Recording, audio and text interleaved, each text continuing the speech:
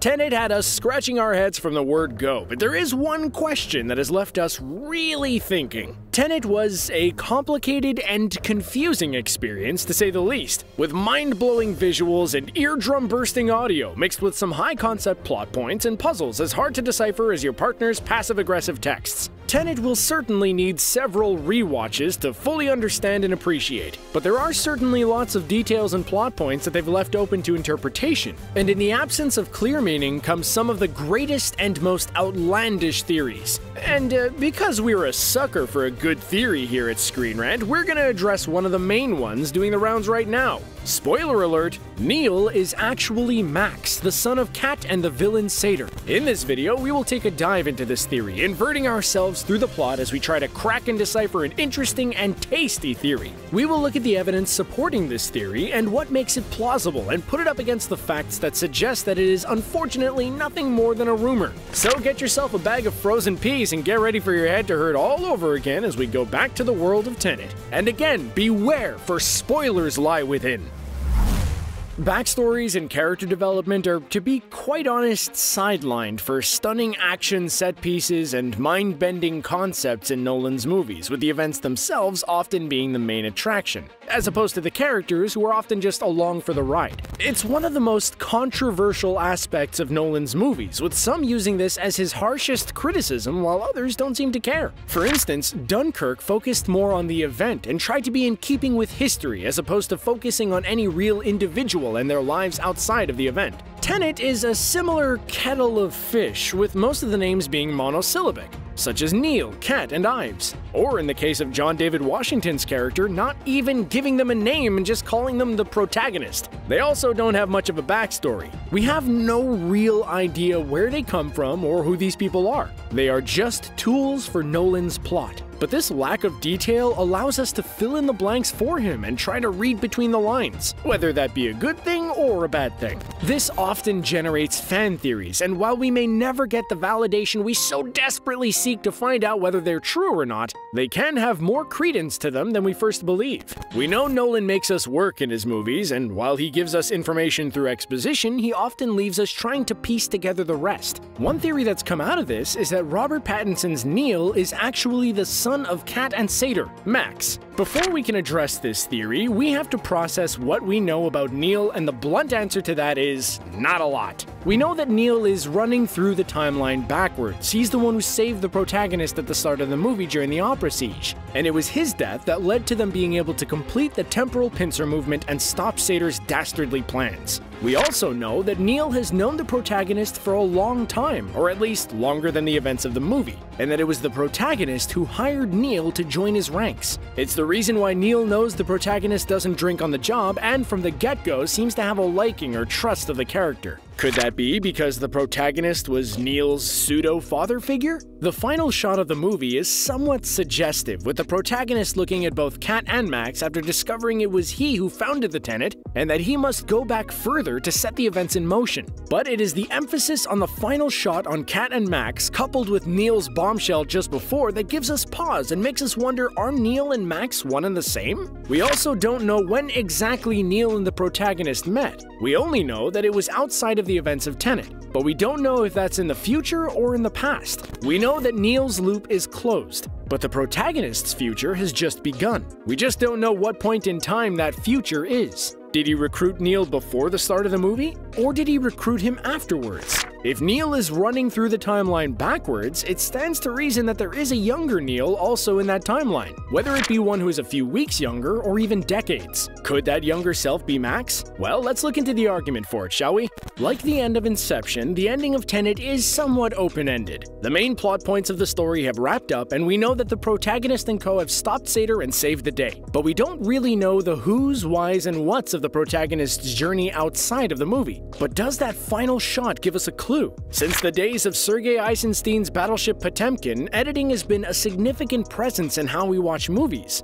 with two seemingly separate and independent shots formed together to create an idea or impression that exists outside of the narrative. Editing can almost incept a thought into our head, And we know just how much Nolan likes Inception, with the shot of the protagonist figuring out he is to create Tenet matched with the shot of Kat and Max. It could potentially imply that both are important to the future or past of the organization. Alternatively, it could be showcasing what the protagonist has to give up to continue on his path. But we'll ignore any other interpretations of that shot for now because, let's face it, it's just not as fun. If the protagonist did know that Max was Neil though, he would ultimately be sending him to his inevitable death, and would also have to be convinced to help kill/take down his own father in some kind of trippy Greek tragedy. But seeing as Sator was too comfortable killing everyone, including his son, if Max was Neil, then his fate would be set, as if he didn't stop Sator, then he would die anyway, and not be able to live half the life he did or save his own mother. We also never see Neil or Max at the same time, meaning that they wouldn't worry about potential annihilation if they came into contact. But then again, we don't even see that much of Max, let alone hear from him. Another point for this theory is that the protagonist would probably want to keep the information of Tenet secret, meaning the people that he would inform should be as close-knit as possible. Who is closer than the son of the man who sought to weaponize it and to the woman who killed that man to save the day? There are some similarities between Max's upbringing and physical appearance and Neil's, such as they are first and foremost both English, with Neil arguably being a caricature of an English spy, both privately educated, and both have blondish hair instead of Pattinson's usual brown head of hair. But to be fair, it is a bit of a stretch to call this evidence, especially as Neil is a similar character archetype to not only Nolan's other films, but to the ones who inspired them. To relate Neil to Inception, he has a similar personality and dialect as that of Tom Hardy's Eves, as well as having the physical look of DiCaprio's Cobb, both of whom look somewhat similar to the man himself, Christopher Nolan. Neil is also reminiscent of Roger Moore's iteration of James Bond, and seeing as Nolan was greatly inspired by the feeling of Moore's The Spy Who Loved Me, it's no surprise to see an homage to the character in the form of Neil. The biggest theory that supports this larger theory that Neil is Max is possibly Max's name itself. A lot of fans have theorized that Max's full name is Maximilian, spelt in the French fashion, which in itself says nothing, but just like the movie, if you flip the name around and invert it, it has a new meaning. Maximilian backwards is Neil-Mixim, which is a load of gibberish, but if you take the first 4 letters of it, it reads Neil. Ooh, spooky, right? Unfortunately though, that is just a theory and not the concrete evidence we wished it to be. But it certainly sounds plausible on paper. Now though, we must look into the argument suggesting that maybe Neil isn't Max after all. The first point against this theory is Neil and Kat's relationship with one another isn't exactly warm. And while Kat probably wouldn't have known that Neil was Max, Neil would have certainly known that Kat was his mother. In fact, Neil seemed extremely cavalier about Kat being hit by the inverted bullet and didn't seem to push saving her life, unlike the protagonist who is desperate to save her. This could have arguably been because Neil knew that Kat would make it out alive, but that feels like a stretch. And what would he have done if the protagonist turned around and was like, yeah, there's no point in saving her? That could have made things a little awkward. One of the biggest sticklers of the Neil is Max theory is the age gap. Neil is approximately in his early to mid-30s at the start of the movie, while Max is around 10, meaning that Neil would have inverted himself for at least over a decade, which is a long commitment.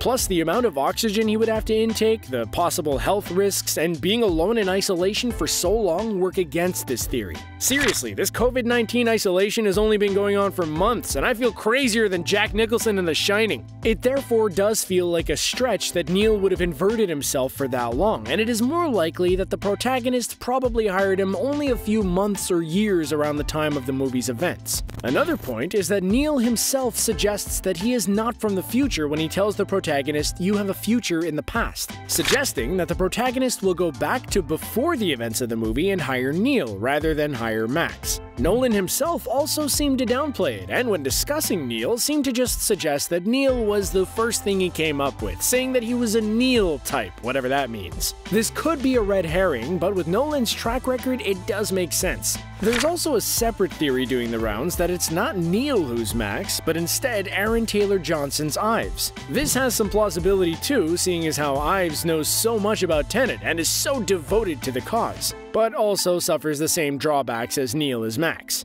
Ultimately though, we don't know the answer to this question, with it feeling like a version of Schrödinger's cat, with Neil being both Max and not Max in almost equal measure. Man, maybe the better title would be Schrödinger's Neil. So what do you make of this theory? Do you think that Neo is actually Max? Let us know in the comments below and make sure to subscribe to the channel for all things Tenet.